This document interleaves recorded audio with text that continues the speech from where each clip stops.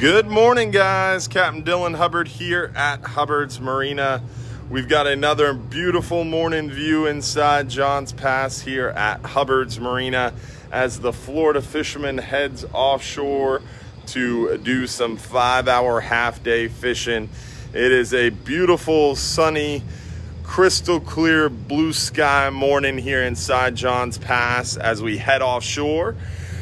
We are getting ready for our live stream show tonight. We wanted to tell you guys a little bit more about what the fishing and the weather is like right now. This week we have a beautiful week of weather, looking spectacular wind and wave wise over the course of the next 4 to 5 days, or really 5 to 6 days. It looks like this weekend we might get some adverse weather with our first it's technically our second, but it'll be our first kind of more strong cold front. Looks like that cold front's going to move through there sometime Friday afternoon, early afternoon to Friday night. We're going to start feeling those cold front effects as that wind picks up and the waves pick up as that frontal boundary moves through the area, which should dry us out a little bit, take away some of that humidity. It won't cool us down too much. It's not that extreme of a cold front, but it will definitely dry us up and make it a little bit cooler, which is going to be a welcome change.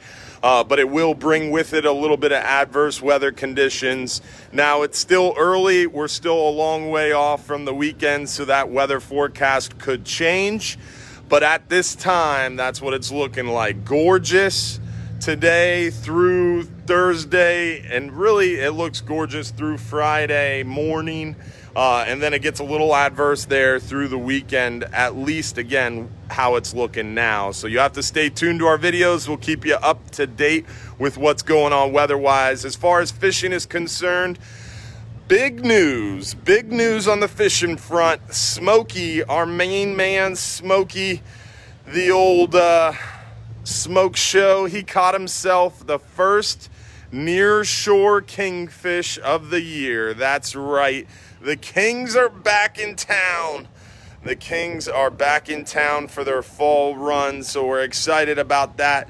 Definitely good news there. Gonna make the 5-hour half day even more exciting as we move into that fall kingfish run season. So definitely look forward to more kingfish and more 5-hour half-day action, as not only kingfish are going to be back in town, but we're also going to see those hogfish start chewing better too. So we've got hogfish action picking up. We got kingfish back in town near shore, and we've been seeing a lot of black sea bass catching a lot of nice gray snapper, porgies. A little deeper offshore, we're still seeing those scamp grouper. We're seeing mangrove snapper, yellowtail snapper, gag grouper.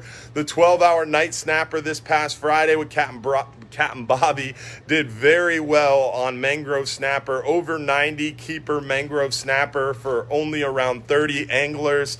They did really well on the mangroves, yellowtails, porgies. They caught 3 keeper gags, so the 12-hour night snapper's going well.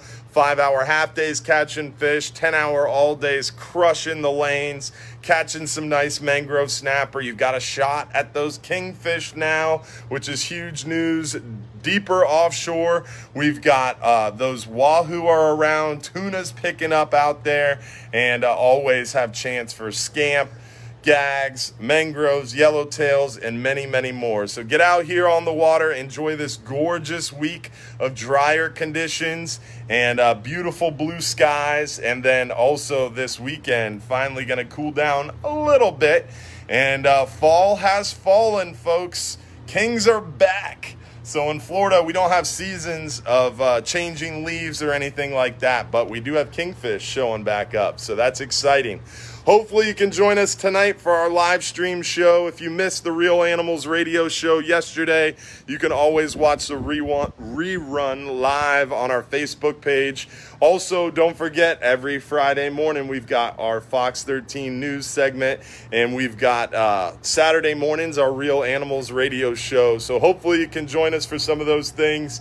We've got fishing seminars coming up, so stay tuned for our live show tonight. We'll talk more about that.